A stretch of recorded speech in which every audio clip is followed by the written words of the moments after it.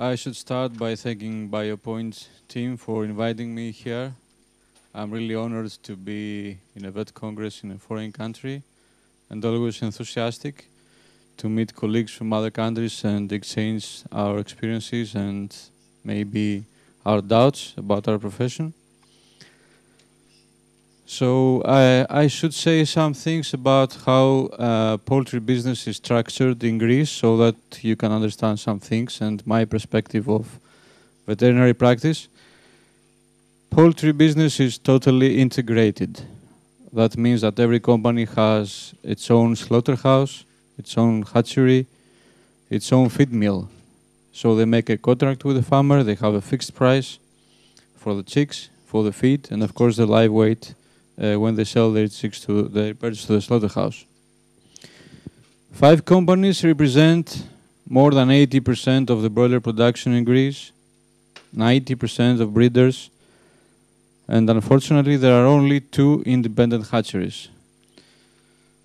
That's not good for the vet professions because actually everyone that's messing with poultry and is a vet, most of them are vet employees of the companies. I have worked for the 2 biggest integrators in Greece for 12 years. The last 7 years I'm also a freelancer. I have my own private practice. And since last month I decided to be 100% freelancer. So I would start with to speak about coccidiosis. I'm wondering, why actually do we have coccidiosis problems right now? We have very good disinfectants. We have vaccines against coccidiosis. We have coccidiostats. We have medicine against coccidiosis disease. Why is it really the case? We passed the summer in Greece with increased cases of coccidiosis with acervulina and tenella. The vets were arguing, the rotation programs with coccidiostat was okay, biosecurity was okay, disinfections were okay. What could be the cause?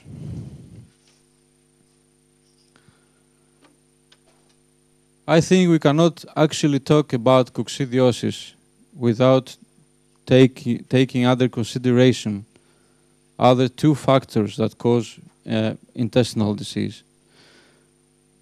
Necrotic enteritis, as you all know, and dysbacteriosis. All vets easily diagnose coccidiosis and necrotic enteritis, so they visit the farm, they diagnose it, they give a medication. Most of the cases we give some amoxicillin or anything else for necrotic enteritis, and it actually goes well. From the second day the farmer is happy. But there are a lot of cases that we treat coccidiosis, but the farmer is not happy because a week or 10 days later he has coccidiosis again and he's complaining. Why is really that? I think it's the 3rd case that makes all the damage. When we visit the farm and we have coccidiosis or necrotic enteritis, in most cases we also have dysbacteriosis.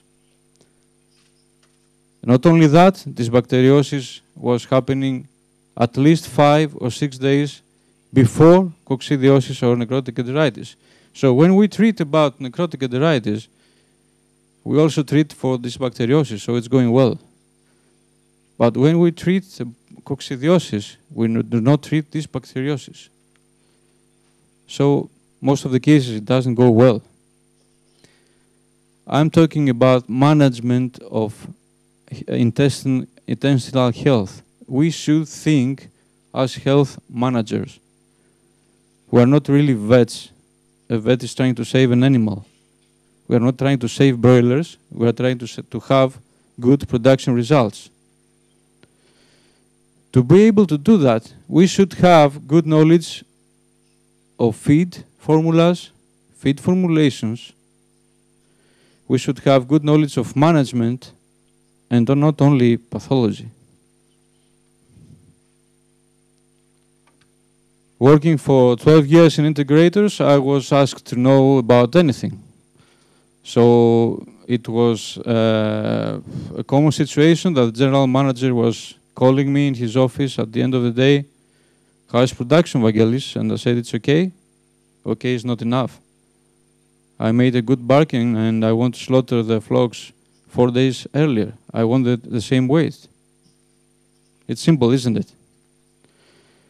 So let's see some factors. Why are they important? All these three factors that I said. Of course, the high feed conversion ratio. Growth retardation. The slaughterhouse complains because does not have the weight to sell. For example, in Greece, good price in the market is 2.5. No more than 2.5. It's 2.3 to 2.5. This is the best price they can achieve.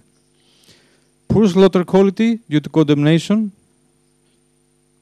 High medication cost. We estimate that 70% of therapies in Greece have to do with these things. So we already charge a lot of money to the farmers. So we're in a difficult situation when something else happens. A simple E. coli infection maybe. And of course all of that results in a poor income for the farmer. So let's see which are the predisposing factors for all these things. Density, of course. The birds are stressed. Stress mechanism gives a production of corticosteroids. We have immunosuppression, you all know it. So secondary pathogens of the intestine, like coccidia, like Clostridium, will make a party. Poor management. We all have good farmers and bad farmers.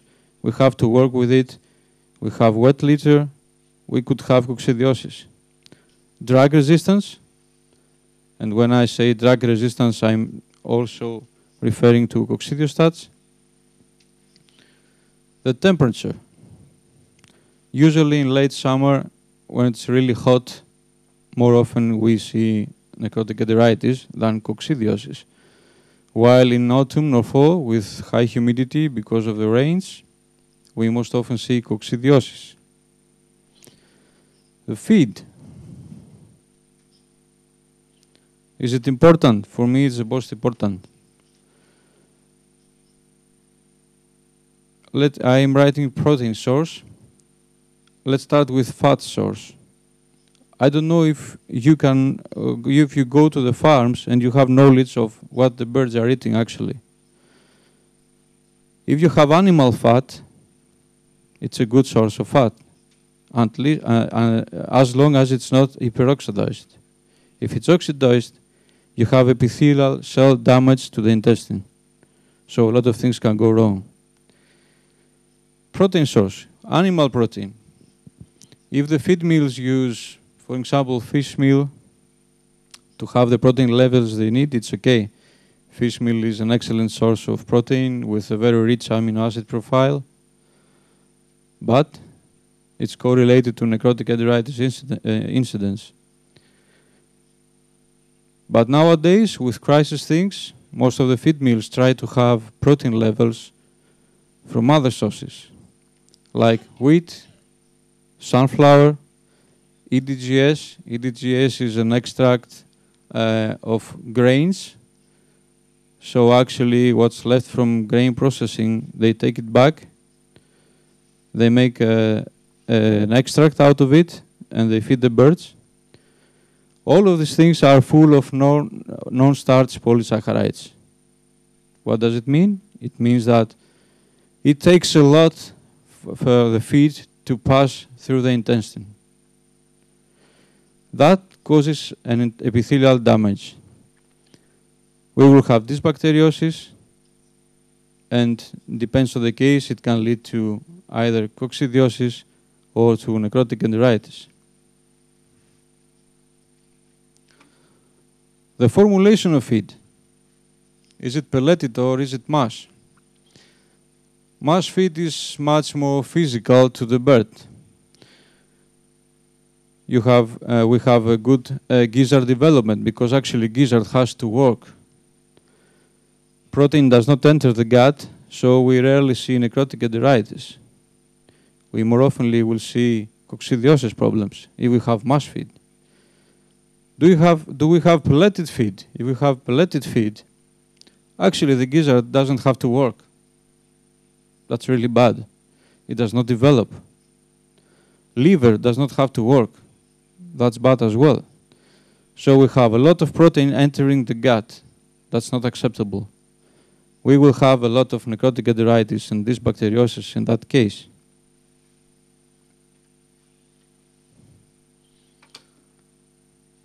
Which are the methods to diagnose this situation?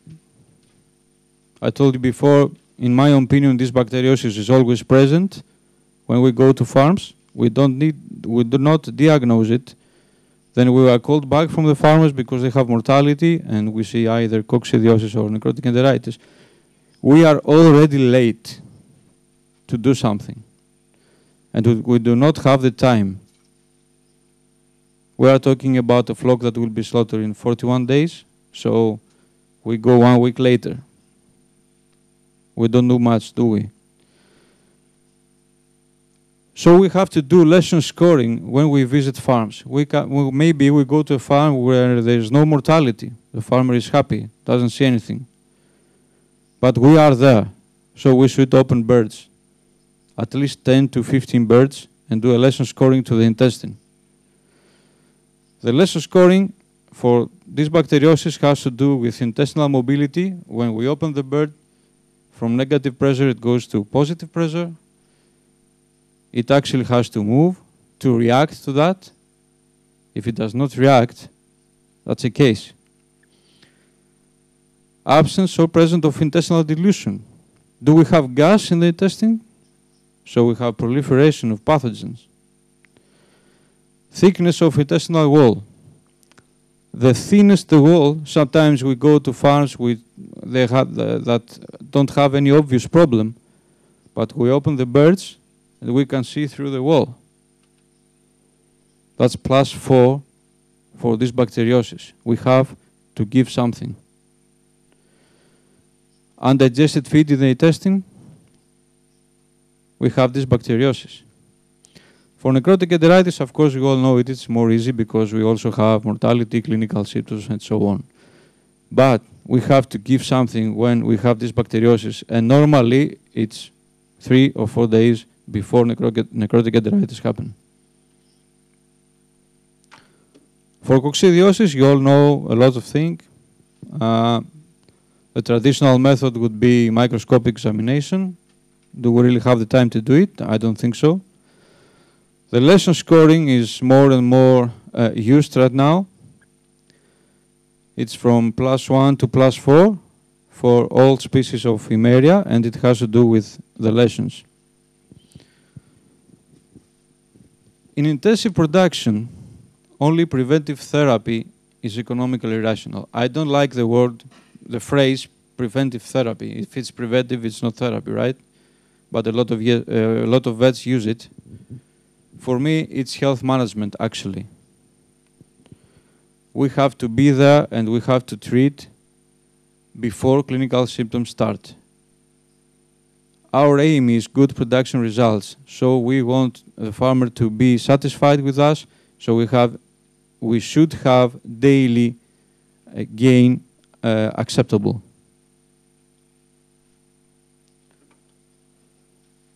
The most common drugs in Greece for dysbacteriosis and necrotic enteritis are tillozin and amoxicillin and telmicocin.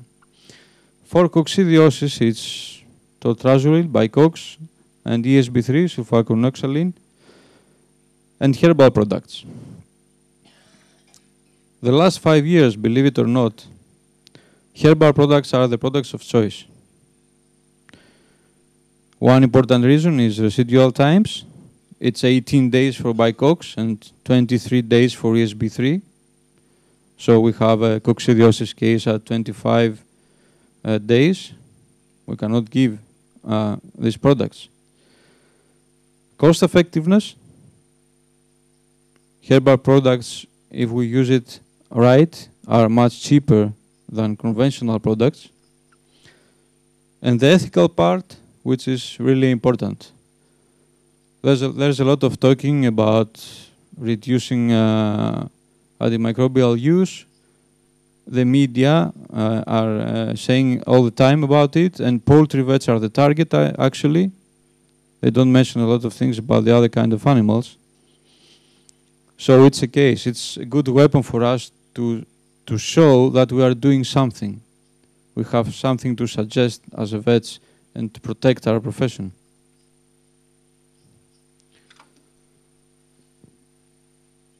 Now, about BioPoint products. First of all, I have to say that I was the first vet in Greece that used herbal products. It was 10 years ago.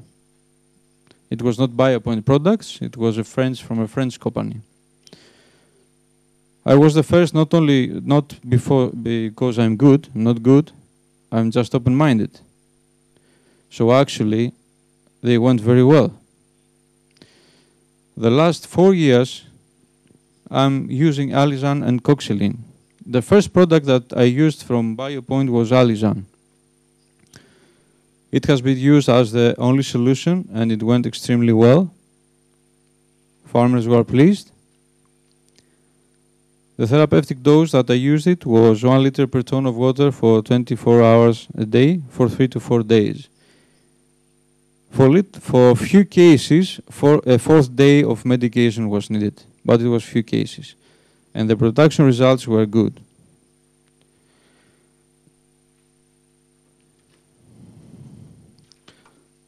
Coxylene.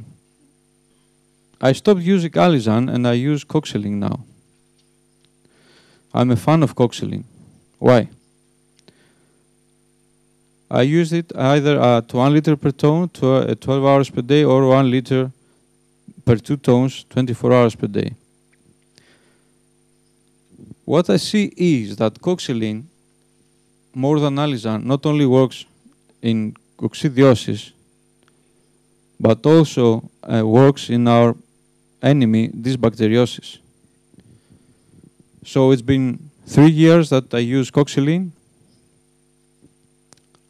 Farmers are happy. They ask it themselves. Can you imagine it?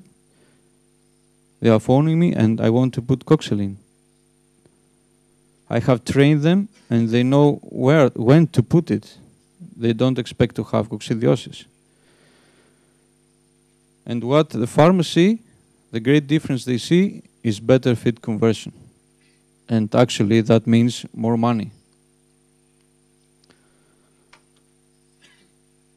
So I was really anxious what's going on and why is it working so well. I found a friend of mine, a lecturer in microbiology at the University of Thessaloniki where I graduated. So I explained to him and I say, I want your opinion, I want to make a study and see what's going on. Does it work actually in vitro and in vivo to microorganisms? Say, okay, set up a protocol and we start. We have finished the protocol right now. I can show you only the production results because they are university guys. They don't want me to show you the university results before we publish it. Okay.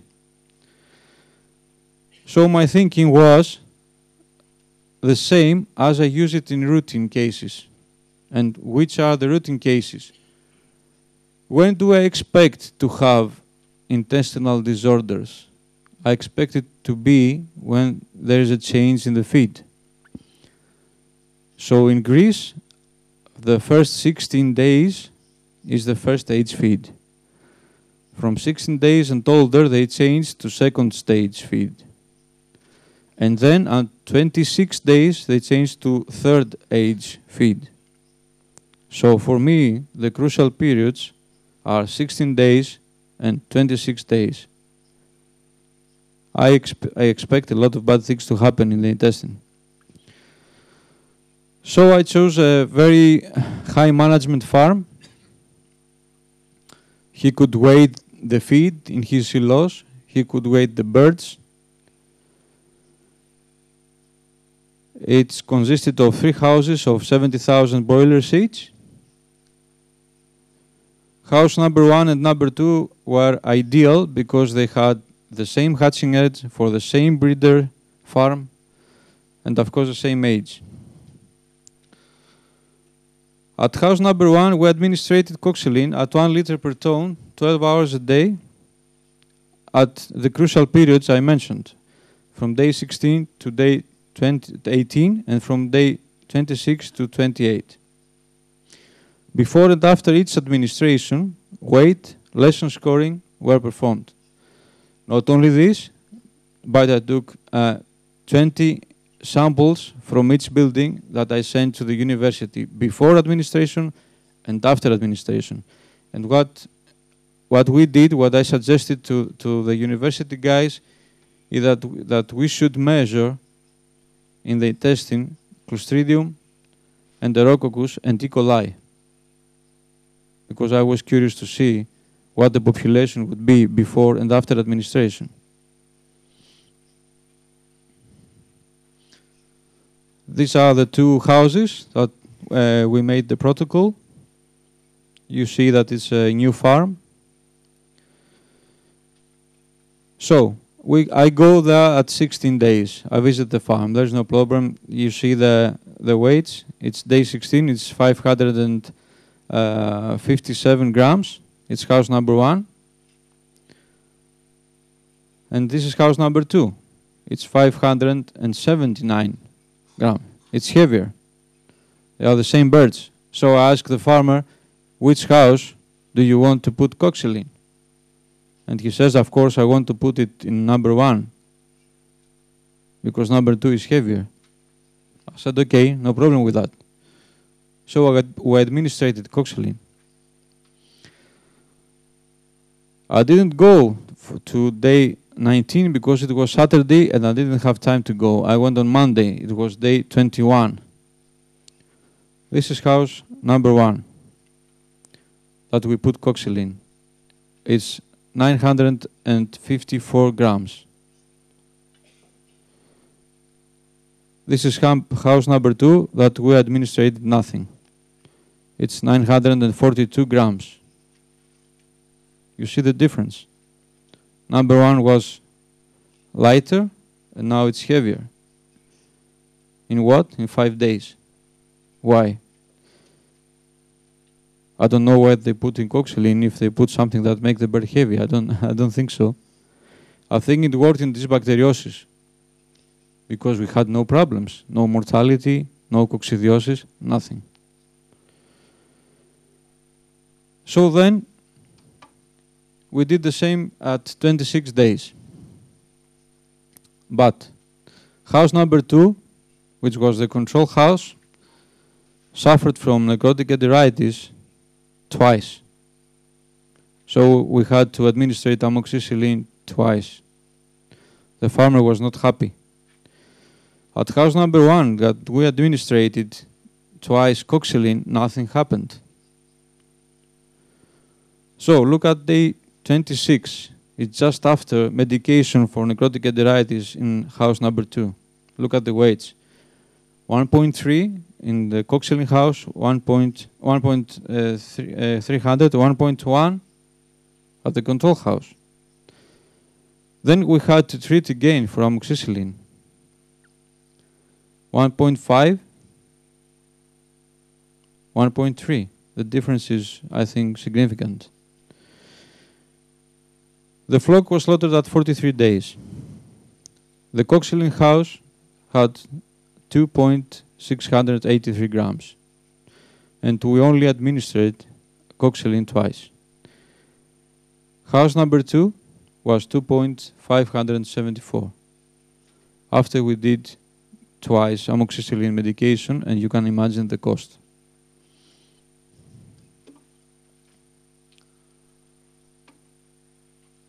The feed conversion. At house number 1, it was 1.75. At house number 2, it was 1.82.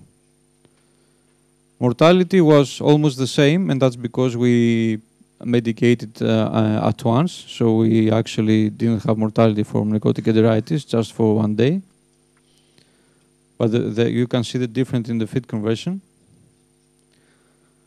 The medicine costs, including vaccines, vitamins, everything, it was 5 cents per bird at house number 1, and the hatchery cost inside, of course. It was 8 cents per bird in house number 2. The profit for the farmer was 8 cents per bird higher in the coccydiozão house.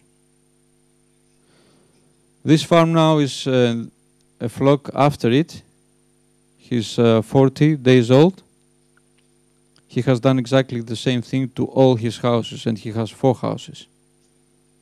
He administrated coccydiozão to all houses by himself. He said, I want to do it. Yeah, okay, you can do it.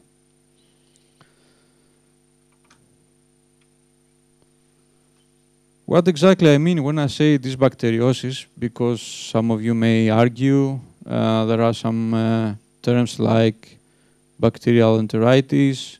It's all acceptable. I'm showing this picture to you because I want you to understand what I mean lesson scoring. Look at the intestinal walls. You can see inside it. Okay, that's +4 in lesson scoring when we are talking about intestinal wall. Look at the intestinal dilution. It's gas. Everywhere you can see it. It's also +4. You cannot see the mobility, but you can imagine that this intestine is like dead. Okay? What would you say if you visited a farm with no mortality, good weights, and you open birds, you see intestines like that, give nothing and leave?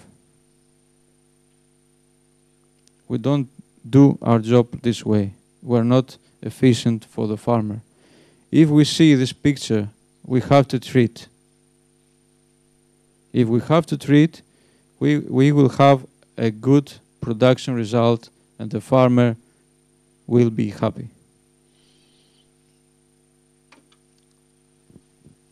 Herbal products can surely solve coccidiosis cases. I used them personally for 10 years. It was also good for me because I made a difference with other vets. I charged less the farmers with the same results.